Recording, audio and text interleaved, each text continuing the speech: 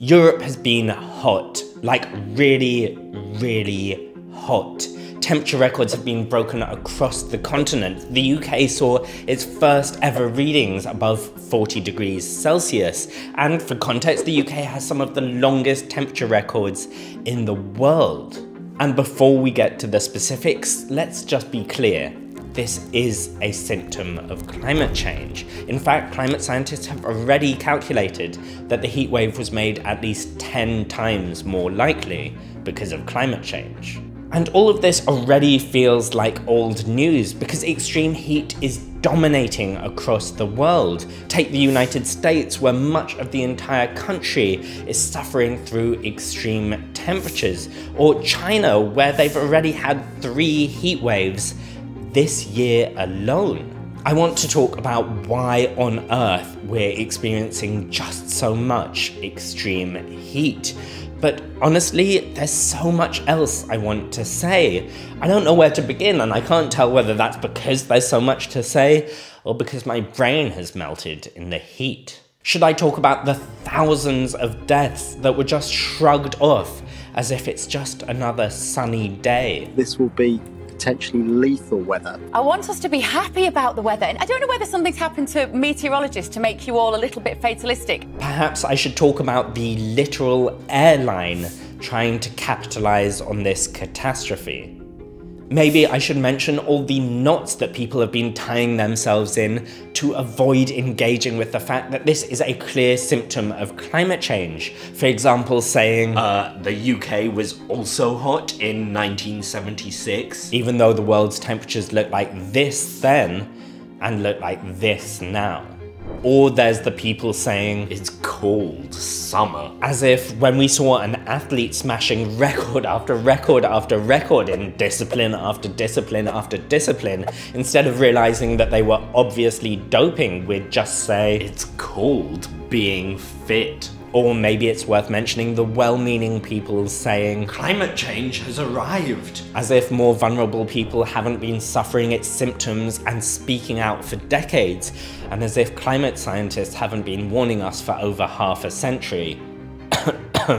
But I don't want to talk about all that. Maybe because I'm too hot and bothered. I want to talk about why all this is happening in the first place. And now the basics are pretty straightforward.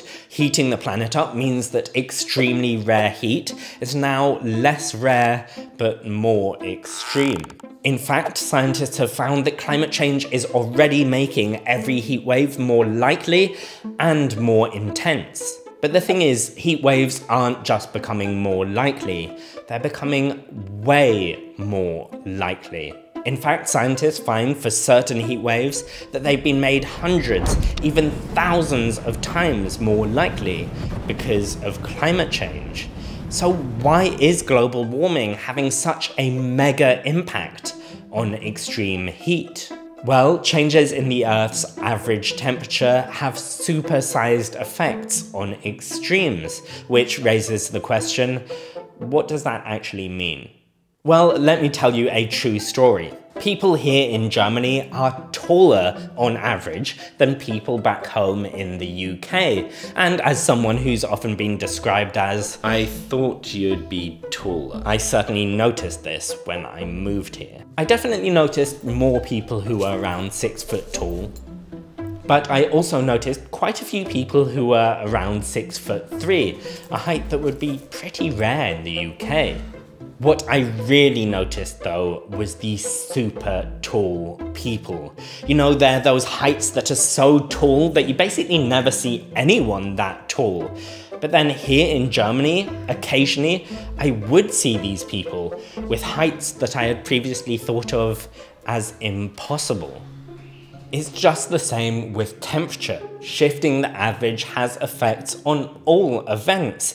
But by far the biggest impacts are on extremely tall, I mean extremely hot events, which go from being extremely rare, perhaps even virtually impossible, to actually happening. There are other effects too, which are driving up the extreme heat faster than you might expect.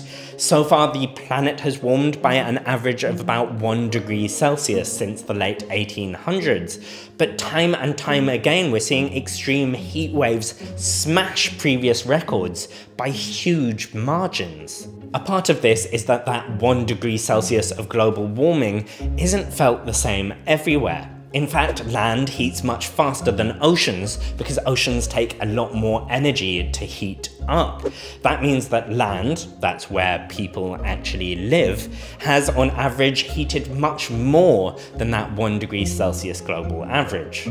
Shifts in the motion of the Earth's atmosphere and ocean, as well as the dryness of soils, can also dial up the heat. So heat waves are heating up dramatically, even as the world has only heated by 1 degree Celsius. So when we're already experiencing so much extreme heat today, you can begin to understand why the world has agreed to limit global warming to well below 2 degrees Celsius. And it's just one of the reasons why so many are so worried about the 3 degrees Celsius of global warming that we're currently heading towards. But we are not helpless. The world is slowly starting to get its act together, and pressure on politicians is translating into climate action.